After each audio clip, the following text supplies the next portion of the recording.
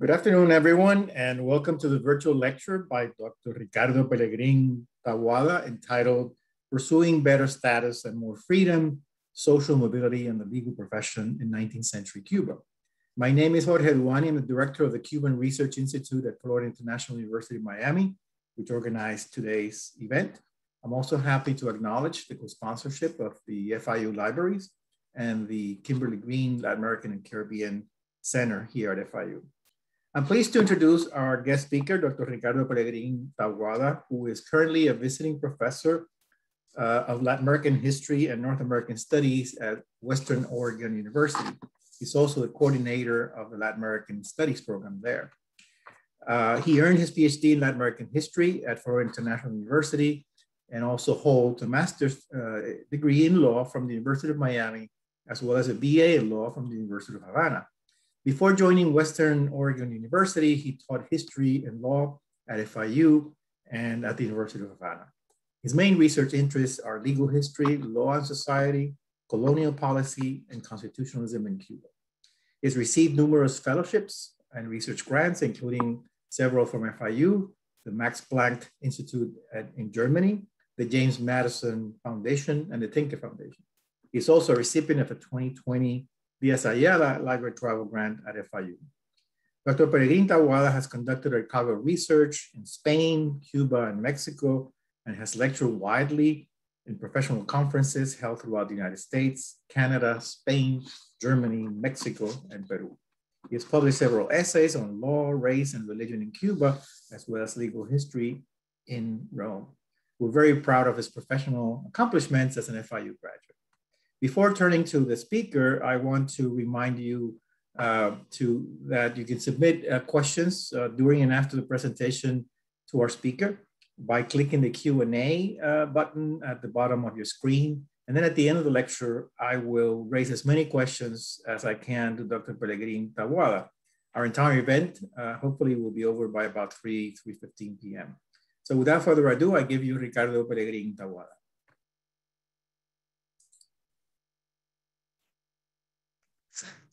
Hi, good afternoon all. Thank you for being here. I would like to begin my presentation by acknowledging those who have been made possible my presentation here today. First of all, to the Cuban Research Institute and some of its members like Dr. Jorge Duani, Aime, and Sebastian, who has been very supportive this week. Also to the Kimberly Green Latin American Center at Florida International, and to the librarians who work with me this week, which are from the Special Collections, Ania Gonzalez, and from the Library of the College of Law, Marisol and Maria. I also would like to acknowledge my friends and colleagues who have been here with me supporting this week, Doctors Maite Morales, Gloria Lopera, and Judith Mancilla, who has been also made this week way more enjoyable. So, well, thank you for allowing me to present here today. So I'm going to start by sharing my screen and then beginning with the presentation. So the title is Pursuing Better Status and More Freedom, Social Mobility, and the Legal Professions in 19th-Century Cuba. This title comes as part of my dissertation, now becoming a manuscript. And as I've been developing this research, I've been looking more to the social transformations that has been aligned to the legal professions in Cuba since the colonial times up to the 19th century. So first of all, it's important to identify those legal professions, mostly focusing on lawyers, procuradores, and notaries, while we also can include relators of the court and judges. So there is a clear distinction between lawyers and procuradores. So this work is mostly focusing on lawyers, which sometimes we mention, or we tend to incorporate all of these professions within this only word. But lawyers are going to be those who are being receive a special authorization to argue in front of the court, and therefore they have to be educated in an accredited university and also have spent at least a couple of years of an internship in a law firm, or in this case, law office, that will allow them to continue this practice by their own. In the case of Cuba, however, this group became prohibited very early in the history of Cuba.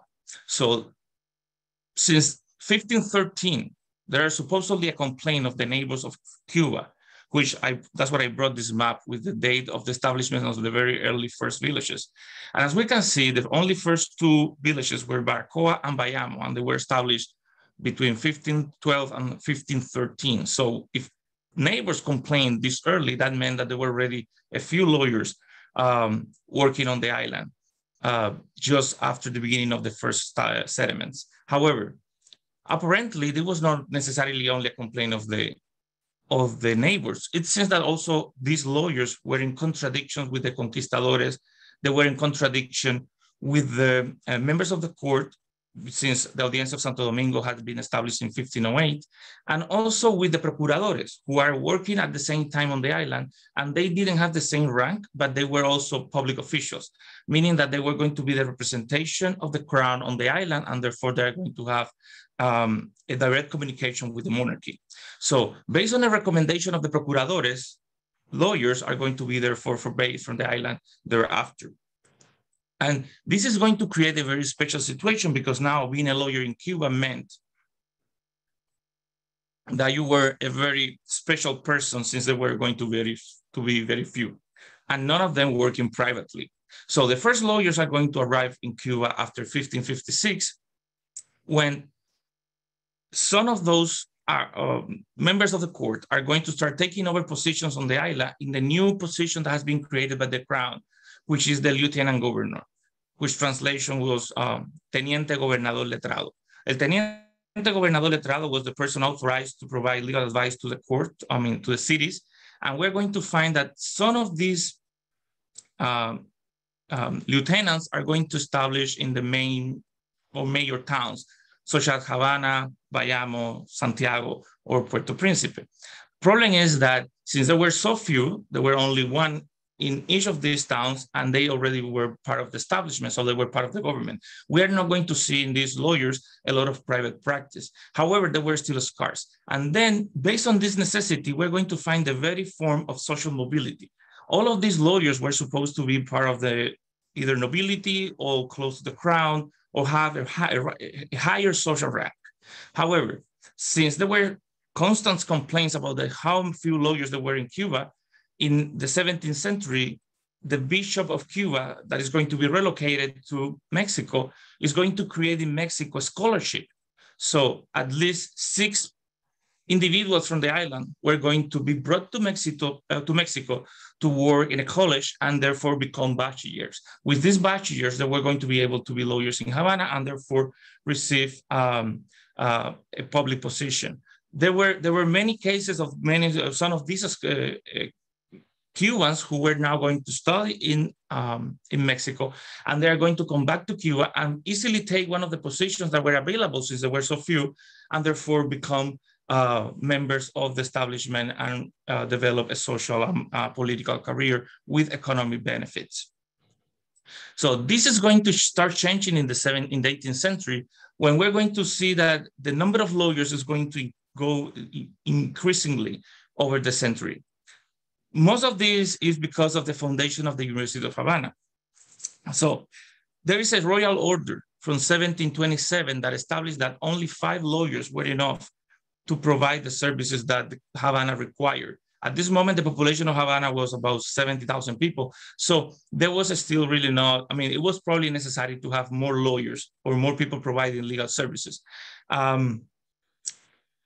The foundation of the University of Havana then is going to provide space for more people to study law and therefore becoming lawyers, or at least authorized to provide legal services. However, they are not going to graduate so many people as we're going to see in a moment.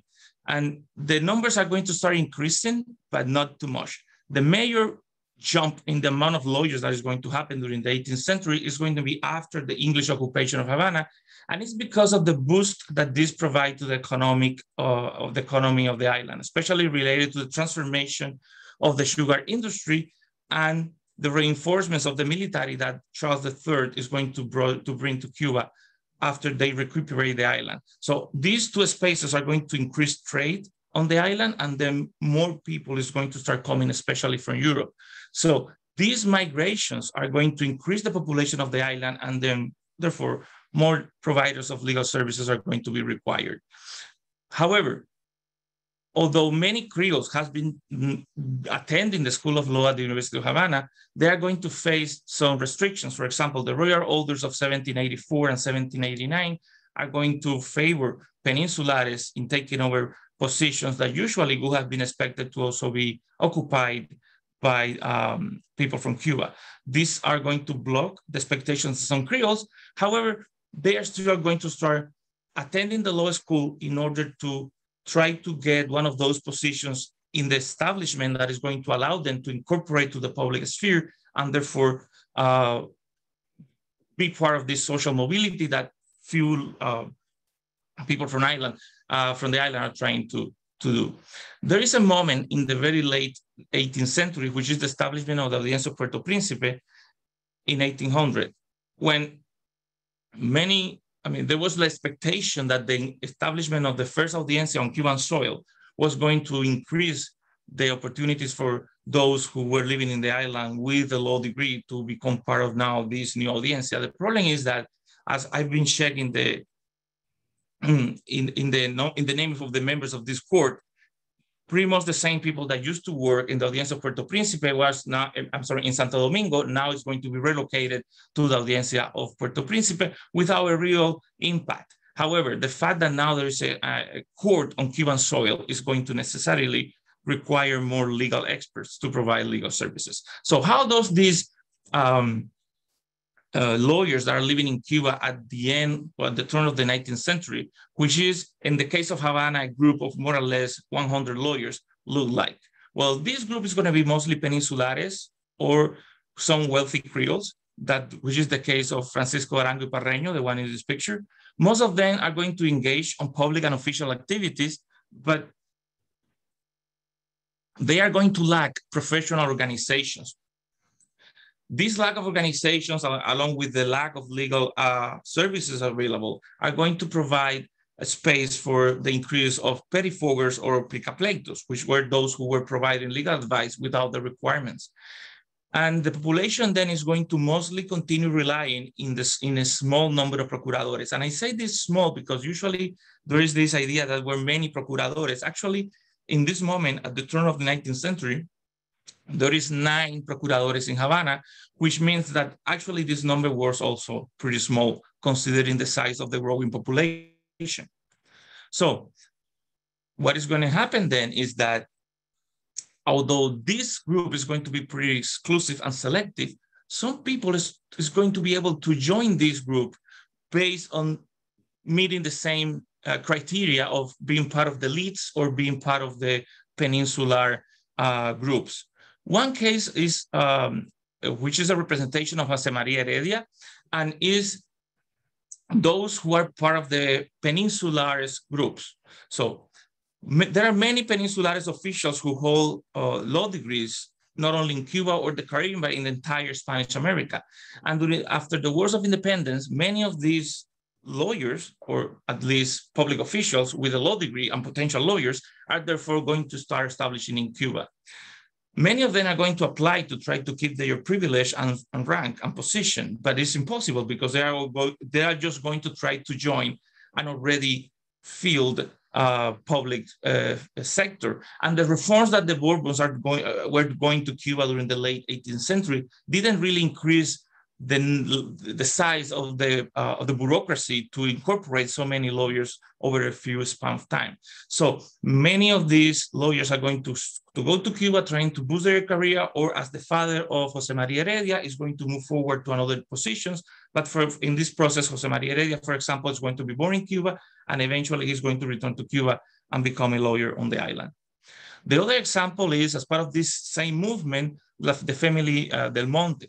They used to live in what is now the Dominican Republic, Santo Domingo, and after the Haitian invasion of this territory, they are going to relocate to Cuba. And along with them, I have identified a significant list, like almost every lawyer or legal advisor of any sort that used to live in Santo Domingo is eventually going to relocate to Cuba and try to establish in there, also trying to compete with this already collapsed bureaucracy. So the reaction of the Cuban lawyers to these potential incorporations to this exclusive group are going to be for the call to create a Colegio de Abogados, or which is a bar association in Cuba in 1812. The important factor in this is that these Cuban lawyers are going to request to create their colegio based on the statutes of the Colegio de Abogados in Mexico City, which has been reformed in 1808. These requirements were pretty strict. As we can see, for example, they required to be enlisted in the audiencia, which is the normal thing to happen, but they also required from these lawyers good life and customs, lineage and limpieza de sangre, the production of 12 witnesses, along with 7 certificates of baptism, and also the scrutiny of the potential wife and their families. So they were, of course, trying to keep the group small and exclusive and preventing the incorporation of so many people to the legal profession. The government at the same time is going to side with the local lawyers in this intention to keep to prevent social mobility within the legal profession, and are going to create a quota system across the island, establishing the exact amount of lawyers that they were expecting to have in each of the major towns across the island. As we can see, it was based on sometimes in population, but sometimes also just on recommendations. For example, in the city of Holguin, just to give you an example, there were 3 lawyers authorized to work on the city, whereas the population was estimated to be along like 12,000 inhabitants, which of course was not going to be sufficient to provide the legal services to the whole population.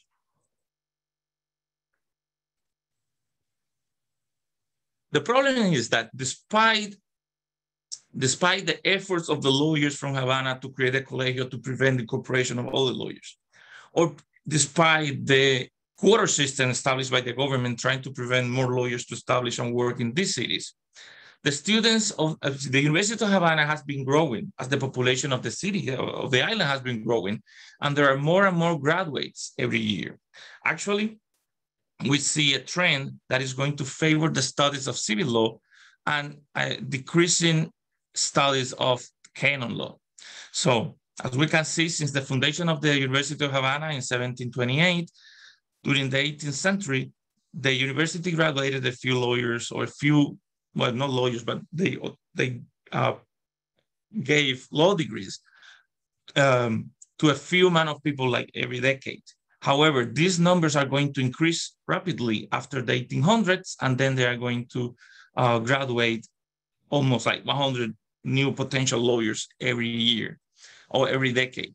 So this transformation then is going to create a necessity, because most of these lawyers or potential lawyers that are graduating are going to start applying for positions, mostly in the bureaucracy, mostly trying to join the administration, which has been already collapsed. This is not exclusive of the whole island, but we see particularly in Havana how this increase in the number of graduates is also going to represent an increase proportionally in the number of lawyers working on the city. And at the same time, there is also a coincidence with the growing of the population, as we can see in the first part of this chart between 1800s and 1850. So what is going to be the solution? The question is first, and how do we see here the social mobility? It is evident that if there is so many new students of law and so many new lawyers working across the island or in the city, that new families that were not those exclusive initial families that used to control the legal practice are now incorporated to the legal profession in a way or the other, but for sure holding a law degree. So the question then is, where all these people coming? And the answer that I found in the sources is that most of these people are coming from the immigration of Europeans that was taking place after the recuperation of the of Havana after the English occupation.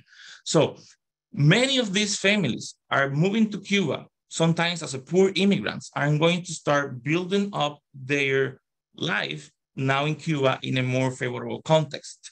One of the most successful examples of this social mobility, we have it in the Chaplin family.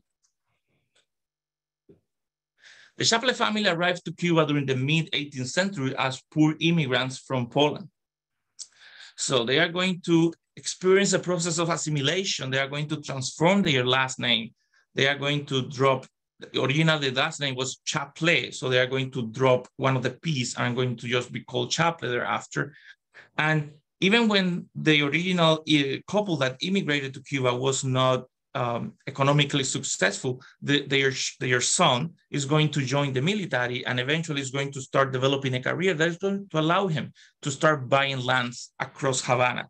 As he was buying these lands, he became a landowner, and then he started joining other circles within the Havanan society because he was identified as one of those persons that were owning those lands and developing.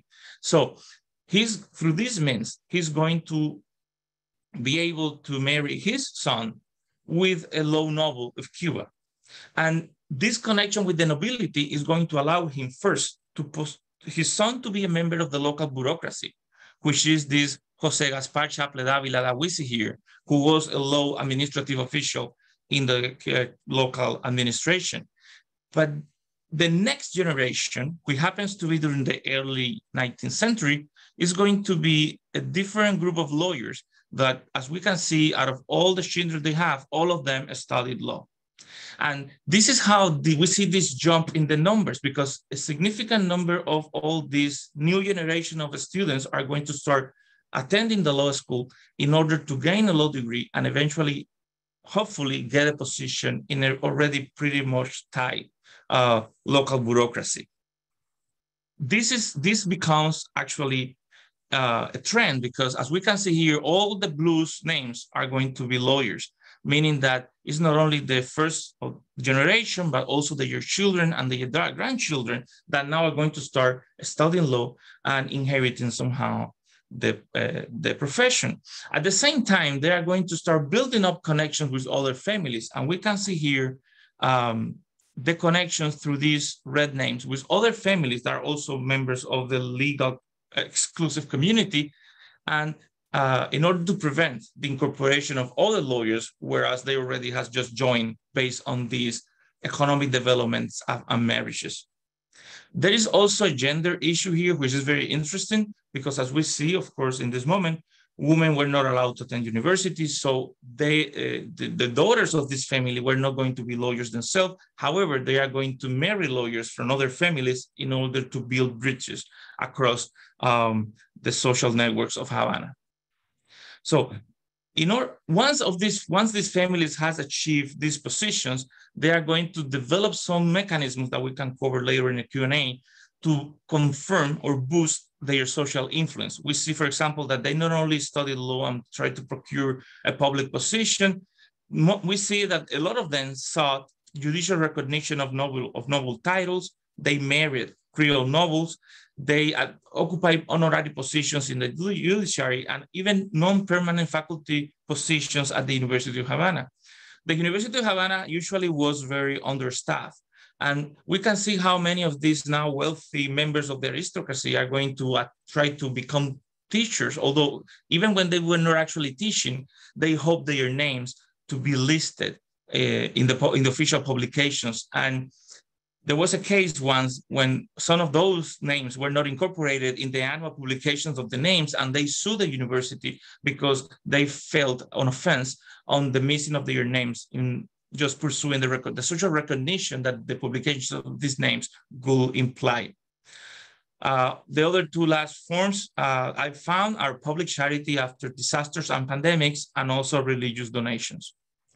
So, however, while all these groups of now successful lawyers are going to try at the same time to keep the exclusivity of the group that they just has joined, we see that the liberal Spain is doing reformations that are going to actually facilitate the incorporation of new lawyers, or at least more people to attend law school and eventually become lawyers themselves. And these are the scholarships of insolvency that are going to start being provided in 1838 and 1848, and are going to facilitate that people that were identified as low income also attend the schools of law and become eventually lawyers. All of this is in contradiction with the actual official policy, because as we see across the 1840s, the Spanish government is going to start authorizing colegios de abogados, which are bar associations, in order to prevent the increase of the numbers, while the number of graduates are just increasing. This is why we see a big discrepancy during the 1840s, because there were many lawyers now that were trying to get a position, whereas they were forbade because they either didn't meet the criteria or they didn't find an available spot in the administration. So in order to contradictorily prevent people from joining the profession, then the Audiencia is going to start authorizing less and less lawyers every year during the 1840s, as we can see here in this chart, reaching its lower point in 1851. This situation is going to leave a lot of lawyers in a very precarious and economic situation. And this is why we see that the Society of Lawyers Mutual Aid that was authorized by the Spanish Crown across the empire in 1847 is going to be created in Cuba in 1848, just 4 months after the institution was allowed by the Crown. However, this institution is not going to be very successful in Cuba, because it required the economic contribution of the lawyers in order to create a fund that will help lawyers or their families in times of crisis. So this association was supposed to help those lawyers that were not being able to successfully, like the Chaplets, became landowners or have a good position in society, but all these large numbers of lawyers that were just graduating and didn't even have a job or a position in the administration. Well, it gathered up to like 45 members, but they didn't really contribute to the fund. I interpret that probably because they didn't really have any funds to contribute to. And at the end, they just dissolved themselves in a final meeting in 1852, only 4 years after it was created. However, we see that lawyers in Cuba, although didn't join the fund or didn't join the mutual aid fund, they just wanted to work. And we can see this difference when the government authorized finally the establishment of the Bar Association of Havana in 1852. At this moment, the city was estimated to have around 450 lawyers. And as we can see here in this chart, most of them, which would be those in purple, they joined the organization, but they didn't participate in any of the events of the association, not even in the selection of the dean. So they didn't really care too much about joining the organization, but for the single fact that they needed to be members of it in order to practice as a lawyer. We even have a small group that they didn't even join the organization, probably because they had a position in the administration and they didn't require this authorization to work. But the difference is contrasting, and we can see then how this growing number of lawyers are trying to find their ways through the profession in a pretty difficult and tight. Up to this moment, the number of available seats in the bureaucracy hasn't really changed. And this is then the moment when most of these lawyers are going to realize that they need to start increasingly providing legal services privately. This is something that has been happening since the beginning of the century.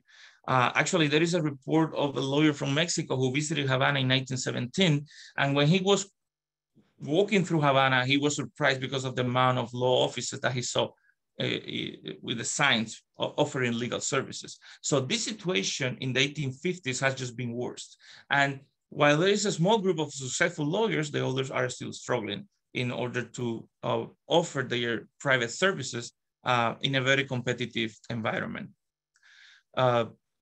Probably one of the last moments of we see this social mobility is during the Wars of Independence. The Wars of Independence are going to reduce the population of lawyers across Cuba almost by a third. And as we can see in the chart, all of the major cities lost a lot of lawyers. So the city of Havana, the University of Havana, is going to start authorizing more people to study law based on this necessity. And they are actually going to increase the number of scholarship of insolvency in 1872 up to 4 more candidates. And we can see how, based on this motivation, apparently, while the number of lawyers reduced because they were participating mostly in the Wars of Independence, the number of students, on the other hand, increased. Some lawyers benefited from this, which is, for example, the case of Evelio Rodriguez Lendian, who was one of the most important lawyers of this period.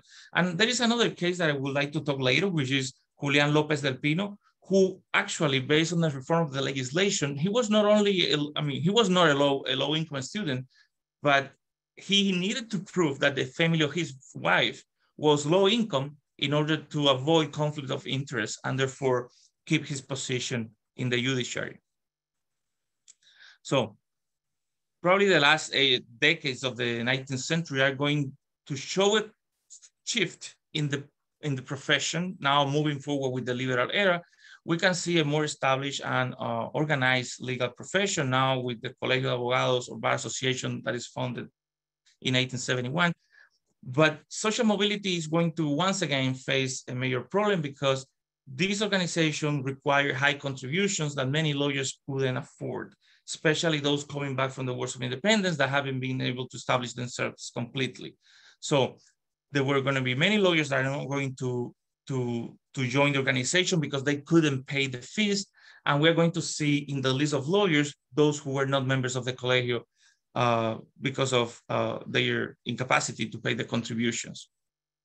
So a last group that I would like to mention, I can go forward deeper on this during the Q&A, is other sectors, other groups that has been marginalized throughout the 19th century for different reasons that is not necessarily wealth, but they found their ways through the legal profession in 19th century Cuba. The first is the case of Afro-Cubans.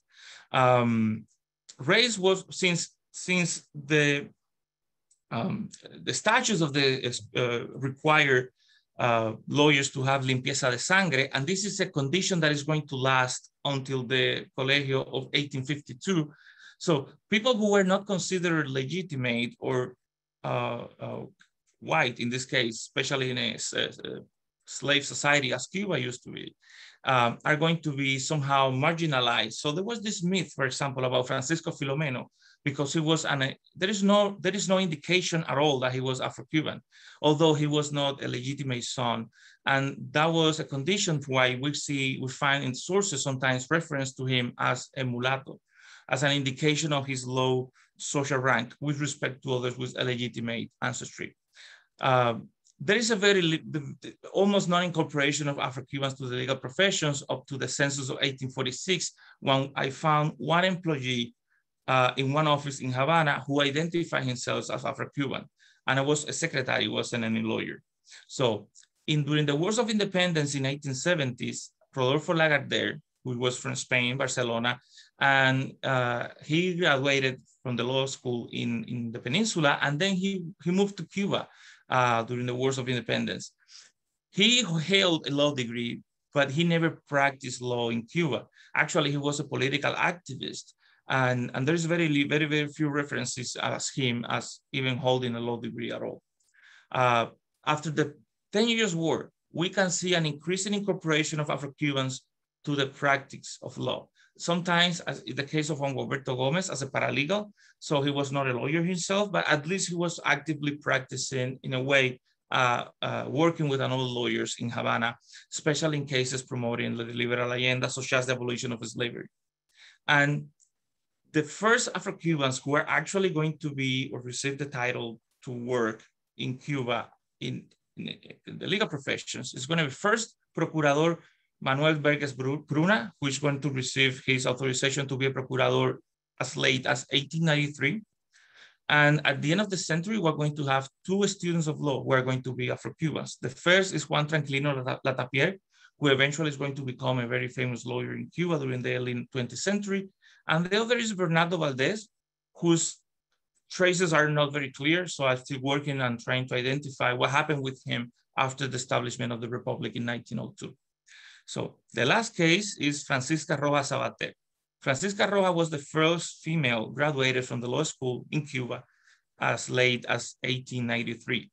It took her 10 years to complete her degree, but is perhaps for different reasons, not necessarily obstacles. Actually, she was welcome and worked with very prestigious lawyers and even the dean of the School of Law at this time. But she used to be a school teacher. So she graduated, and after she completed her studies of law, she didn't practice, and she doesn't shows in any list of the Colegio de Abogados. So all indicates that she came back to the practice of teaching. She became the director of a school of girls in Havana, and that's the last reference we have from her, which is an indication also how even when she was able to accomplish and complete the School of Law, she didn't decide for practicing in a profession that was still pretty much controlled by men. However, there's some indications how social mobility was still taking place within the legal profession in Cuba, even during the very late 19th century. Thank you.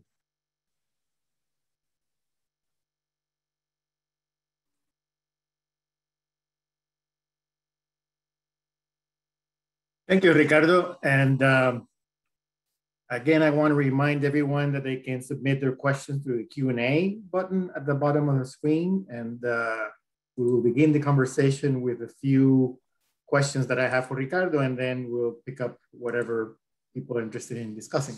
So I noted a few items that I think are worthy of more discussion. First of all, in the beginning, Ricardo, you mentioned that there were some contradictions between some of the legal members of the legal professions and the conquistadores. Can you elaborate on that? What kinds of contradictions were there? Yeah, well, initially there were very few lawyers or no lawyers, like notaries or procuradores moving to Cuba. So sometimes some individuals that are pretty known, like Pánfilo de Narváez or even Hernán Cortés, they used to study law at least for a couple of years before going to Cuba or what is used to be the New World. So they are going to relocate to the Caribbean at this time, and they start occupying positions. But some of them are going to become conquistadores and are going to be out of the legal profession themselves eventually, but others are going to remain members of the court. So sometimes conquistadores just wanted to do pursue some projects that these bachillers, who were not lawyers, but just people who held a law degree or had some legal education, but they were holding a public position in the island at this moment, they are going to forbid them to pursue whatever project they were trying to do. One of the most important examples I found is that there's a contradiction between a bachiller, who was one of these public officials, and the conquistador Vasco da Gama, who is traveling through Buenos Panamas and South Central America. And he's going to send a letter to the king asking him do not allow bachillers to go to the New World, because all they do is interfere with the development of the conquista. So we see this constantly, and that is why there were multiple reasons, not only because initially everybody has heard, I mean, Renzo Honores, Matthew Miro, Víctor Uribe, all of them has mentioned this early complaint of the neighbors. But I found that there is more than this. There is, I think, this largest contradiction. And also there were some of them who became conquistadores themselves, like one member of the court of Santo Domingo de la Audiencia. He's going to renounce to his position or resigns to his position, and he's going to go to explore Florida, which is very interesting. Okay, let me ask you another sort of broader question, which is you discussed the growth of a Creole elite that eventually grows in its presence in the legal profession. So I wonder if you are making the argument that the growth of this Creole elite that then at the end of the 19th century controls, or at least has a lot of influence in the legal profession, is that, do you think, a sign of the conflict between peninsulares, meaning people from Spain, and a local Cuban aristocracy or bourgeoisie, whatever you want to call it? Yes, there is certainly a contradiction, although Cuba, that is actually one of the reasons I understand Cuba was so late in the process of independence, because even when there were this increasing number of lawyers trying to, or people, I would say lawyers, but it's actually the most correct way to say is that people holding law degrees, trying to find a position within the public sphere, then they are going to find this mostly controlled by elites or Creoles, in control of the legal profession. They're going to prevent them to take positions. And for example, if you read the Declaration of Independence of Cuba that Carlos Manuel de Céspedes, who used to be a lawyer, wrote in 1868, he's still complaining about peninsulares controlling the public positions across the island. And if you see, for example, when Carlos Manuel de Céspedes arrived from Spain, where he studied, he tried first to settle in Cuba, in Havana, and he couldn't. So he moved back to Manzanillo, who is all the way to the east. And then he became one of the most prominent lawyers in the city, because there was basically no competition. But it was basically impossible to have done the same in Havana, when all the public sphere and the positions and the court and all the sphere was controlled by these Creole or Peninsulares elites. Yeah. So my next question is related to this one. It has to do with the political ideology of the legal professions. To the extent that you can generalize, would you say that the main trend at the end of the 19th century was to support independence from Spain among the members of the legal profession? And also, you hinted at the abolitionist movement, and of course those were related. So do you think in general, especially by the end of the 19th century, would you characterize lawyers and their sort of primos hermanos as pro-independence, pro-abolitionist? I cannot say that the whole profession is tending in a way or the other. We actually see a very divided positions based on individual interest, and positions that can actually change over time based on the circumstances. For example, in 1897, Spain finally authorized the autonomic government for Cuba. So some lawyers who has raised in arms against Spain in 1895, they are going to abandon the Cuban army to be members, like leaders of the autonomist government in Havana. So they are going to constantly change. We actually see a pretty significant incorporation of lawyers to the Wars of Independence in 1868. which I believe is where the largest concentrations were still taking place between these local elites or these local lawyers, using the general term, and the Peninsulares elites. In the Colegio de Abogados from 1879 is going to include a lot of first of all, the Colegio de Abogados in Cuba, in Havana in 1852 is only going to last a few months because it is going to be dissolved rapidly because of all the contradictions that it included. So when the Colegio de Abogados is restated in 1879, we're going to see a way more discipline and more standard visions about political positions, but the largest amount of lawyers are going to be either Peninsulares, who are just looking Cuba as a colony, or liberals. But most of these liberals are not aiming for the independence, but for the autonomic regime. So autonomism is going to be the largest movement among these Creole lawyers during the late 19th century Cuba. Okay, great. Now we have a few questions and I'd like to raise them for you. And again, if there are more questions, please do submit it as soon as possible. So Jean Rosenberg, who is always with us for this kind of event, wants you to talk a little bit more about your background illustration. Well, the virtual background. Okay, this background is a courtesy of the Cuban Research Institute. They found it for me, and I found it very interesting. It's called the Courthouse. I don't have more information about it, but I felt it was a great fit for this talk because of the amount of people that we see in the chamber, and also because if I don't know if I can move, we can even see somewhere there's a woman that is standing, maybe as a witness, but it's important to have a woman in there, which gives my presentation more closer relationship with this image. We don't know whether this particular image is from Cuba or somewhere else, right? No. It doesn't really seem Cuban. I wouldn't say that it's Cuban. I would say that it's probably European at the same time. But that could be just, I guess. I haven't seen this image related to Cuba. Great. Now, Gloria Yopera congratulates you on your presentation. And then she wants to know if you can elaborate a little bit more on the scholarship for low-income students. So who promoted this initiative and why? Do you have any information about legal professionals who benefited from the scholarship? Yeah, this particular issue is not, it's happening in Cuba, but it's happening in Cuba as part of Cuba being part of the Spanish Empire. And it's happening everywhere across the Spanish Empire. And it has to do more than with the legal profession in Cuba, with the political transformations or the liberal transformations of Spain during the 19th century. Liberalism in Spain changed and different factions took over governments after the 1830s. So after liberals, even moderated ones, took over the profession, the government in Spain, they start seeking for the secularization of education and the incorporation of more people in an order to way that more people were going to be educated. So there's this notion that being educated and being liberal, being modern is all related. And low-income families were, of course, part of the equation because studying was expensive. So in 1836, Spanish government is going to create the Dirección Nacional de Estudios, or the National Education Directory or Center.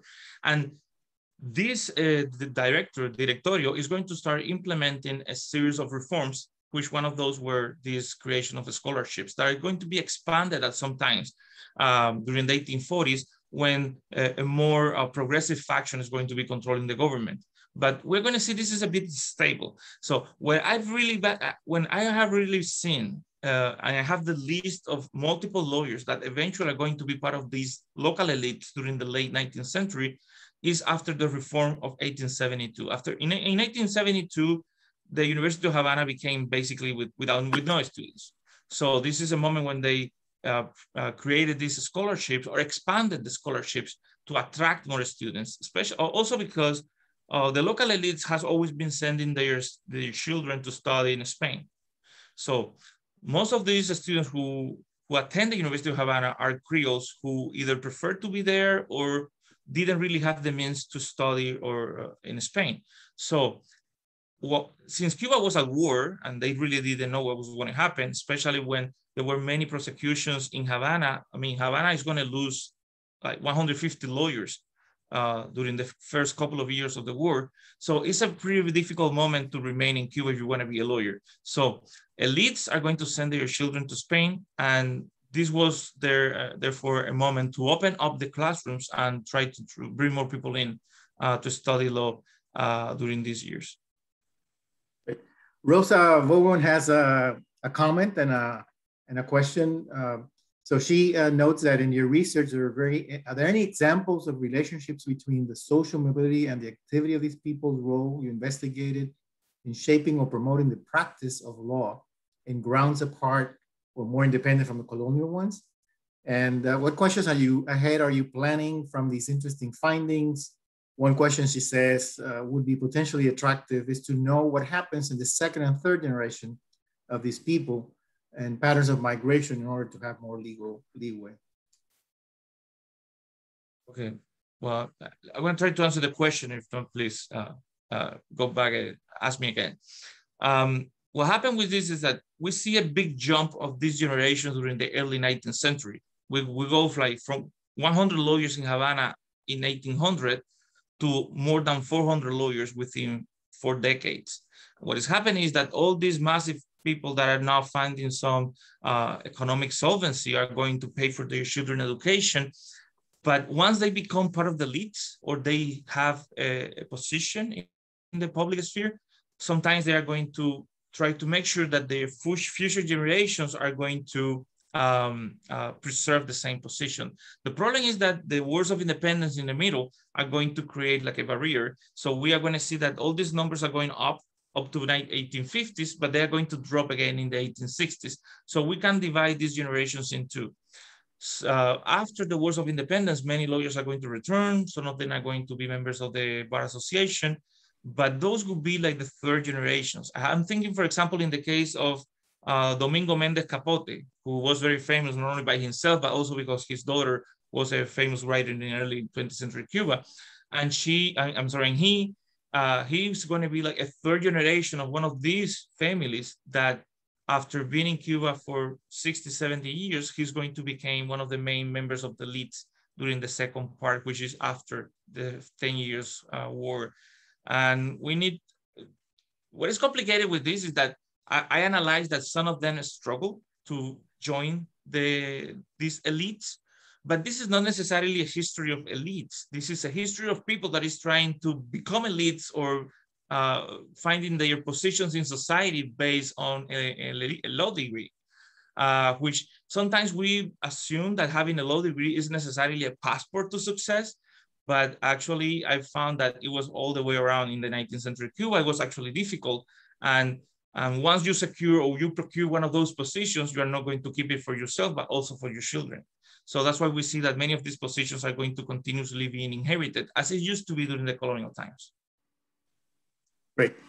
We have another question from Gene Rosenberg, and he asks, was there much mobility in the legal professions among different parts of the Spanish Empire? Did this change over time? Yes. One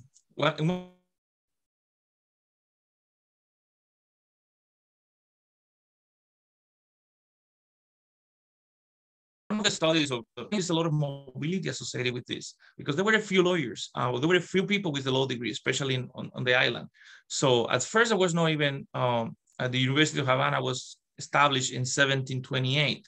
So before this moment, these Creoles who wanted their children to have a law degree, they were going to send them to Spain, or after 1538 to Santo Domingo, or after 1551 to Mexico.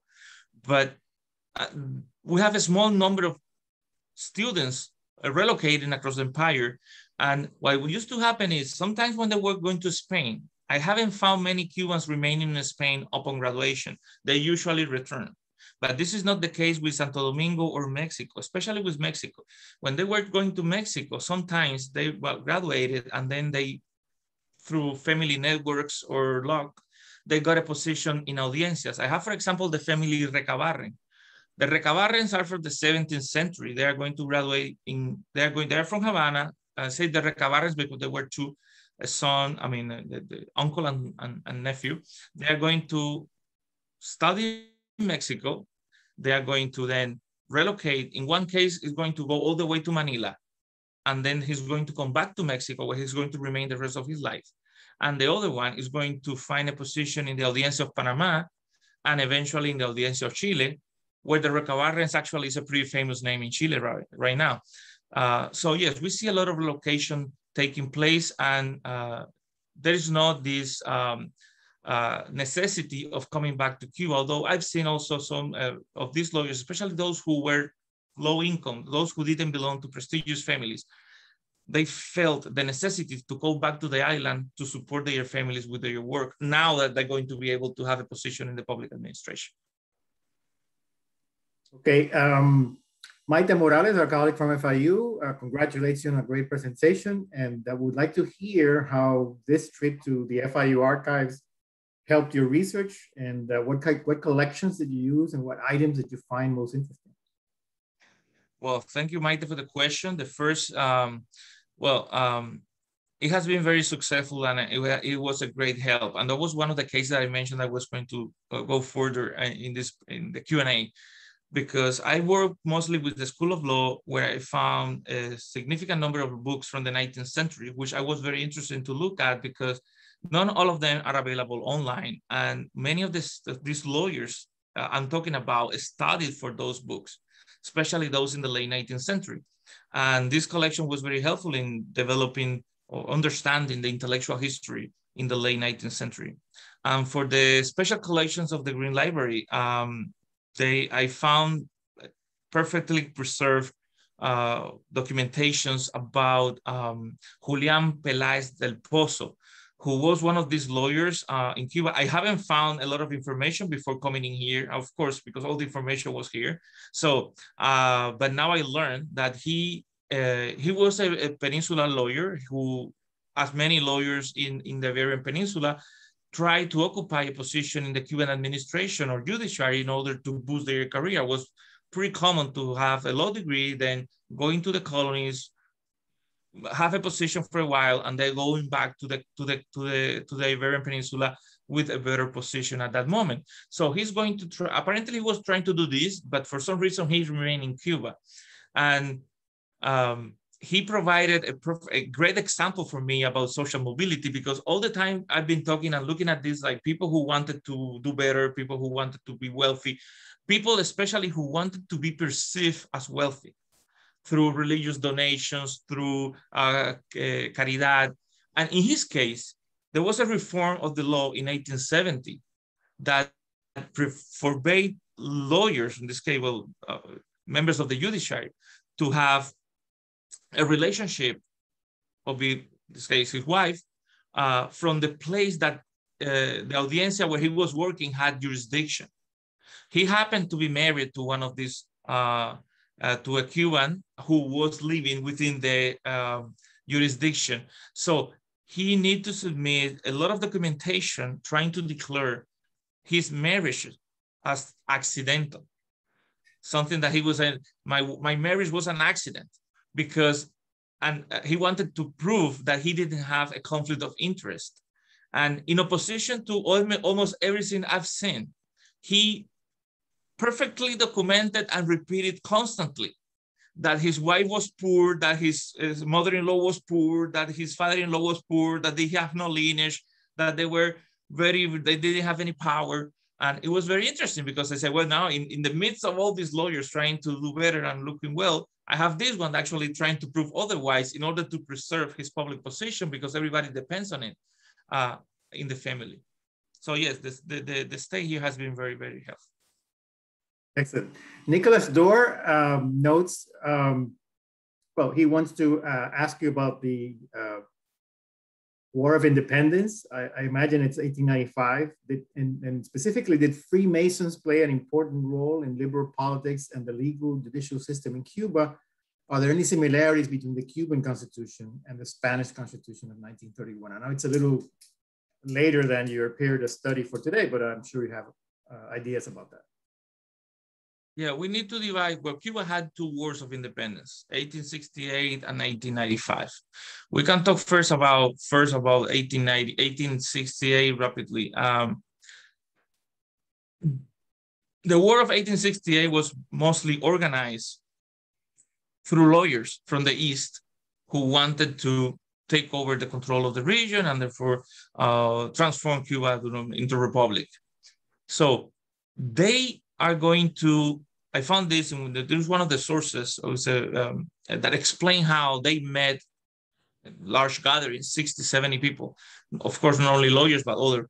And they created a plan on how to mobilize the rest of the island because they were only in the region of Manzanillo, Bayamo, which is a part of the eastern Cuba. And they tried to do this through professional networks. The problem is that lawyers were not completely aligned on this idea of independence still. And since professional networks did not provide this support, they found this through the logias. So the Freemasons are going to be the alternative way through these lawyers are going to mobilize, and not in this case, no longer as legal professionals, but now as members of these Freemasons organizations. And the same is going to happen in the second part in 1895. We still see a lot of activity of the Freemasonry with their connection with the legal elites or the local elites in this case. At the same time, yes, all of these lawyers just came back from Spain. Sometimes, like Carlos Manuel de Céspedes was the leader of the independence, and he just came back from Spain where he studied law and constitutional law. So we're going to see in the legislation a lot of reflection, not only of whatever the constitutions of Spain said at the same time, but even some improvement. So some legislations of this Cuban army are going to show more progressive, like the law of divorce, that are going to enact in this Cuban Republic that is actually pretty fluid because it only existed wherever they had control of the land. But yes, wherever this land existed, they tried to implement their legislation. Actually, they were very prolific legislation. We found that the first Cuban Constitution was Weimar in 1869. And shortly after, they created a republic with a Congress, and this assembly is going to enact a significant number of laws. However, the largest similarity between the Spanish legislation and the Cuban legislation, I found it in 1895, because there are two constitutions. There is the Constitution of Himaguayu in 1895 and the Constitution of La Haya in 1897, and especially in the part of the rights. So if you read the freedoms of each of those, and I document this in my book, well, book to be, is you see, I do the contrast, so you can see how there is a lot of similarity. And I believe this is, among many other things, a reflection of the education they have received, because these are the laws they know. So they are going to either replicate them or improve them or reject them based on their positions. Okay, I think we have a final question. Yeah, from Jorge Saldivar. He wants to know what about Weimar? In sense of the adoption of the Spanish legislation? Well, Sure,